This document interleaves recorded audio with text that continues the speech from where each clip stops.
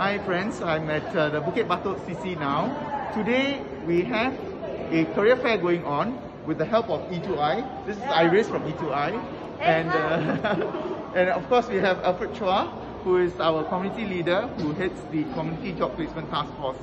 So you see behind me a board which contains very valuable information.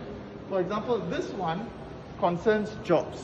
Yep. And you can see here that with the QR code you can tap onto available jobs.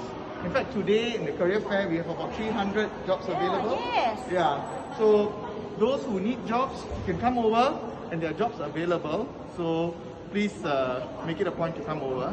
Not only that, this board deals with skills and training. It's very interesting because while you are training, you have an opportunity to also get training allowance.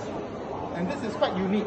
And I would again suggest to Bukit Batok residents who are thinking about upskilling themselves to go into an area where there are jobs available to please take advantage of this training opportunities.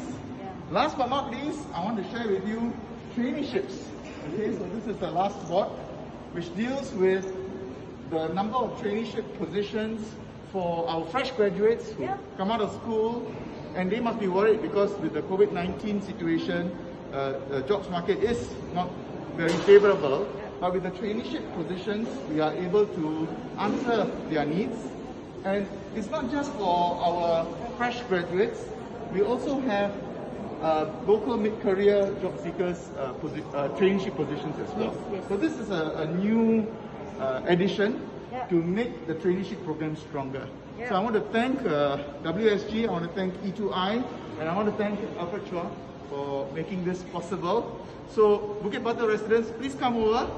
If you need jobs, if you want to consider traineeship positions, you want to upskill, this is the place to be. Thank you. Okay?